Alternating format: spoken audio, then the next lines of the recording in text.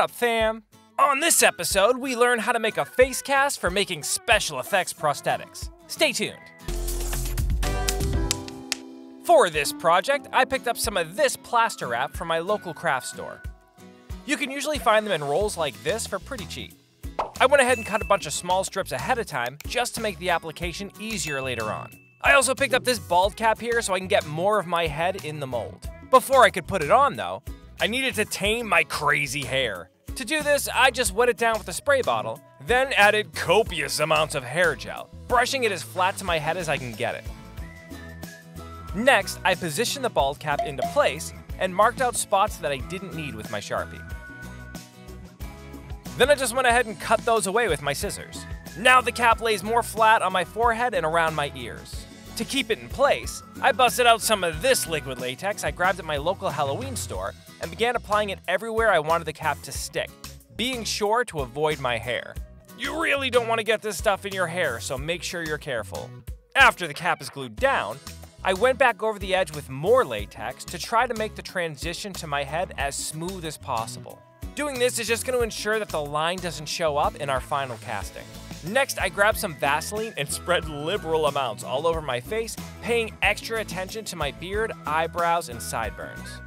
This is going to help the plaster release from your face and not pull all your hair out in the process.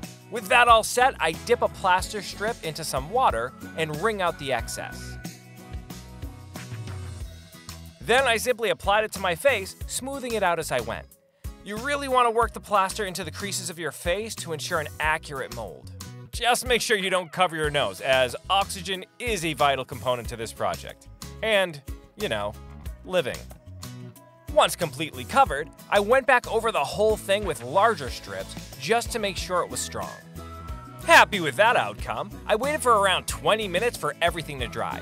Then I gently began prying it off, flexing the muscles in my face to help the plaster release. The finished result was this kind of creepy mask that has the exact imprint of my face inside. Now we just need to block up the eyes and the nose holes so the plaster won't leak out. Speaking of plaster, for this job I picked up this small box from the craft store. Though I'm pretty sure any plaster of Paris is gonna do the trick for you. Following the directions, I added equal parts plaster to water, stirring thoroughly to combine, making sure I scraped the sides of the container to break up any of the chunks that might be in there. Then I just positioned my mold onto some towels to keep it level and began filling it with the plaster. Now this first bit, I pressed into all of the little details of my nose, mouth, and eyes just to be certain they came out clearly. Then I proceeded to fill it the rest of the way with my plaster and shook it around a little bit to try to get out as many of the air bubbles as possible.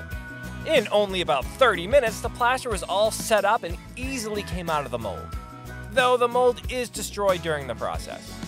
Though the texture was rough, the details already look pretty great. To smooth it out, I just grabbed the cap off of my Sharpie and ran the open end along the surface of the face. Once all the larger inconsistencies were knocked down, I filled in any holes from air bubbles with a little more plaster and sanded the whole thing smooth. Finally, I decided to use some shellac to seal and protect the whole thing. If you don't have any shellac, you can also just paint on some Elmer's glue.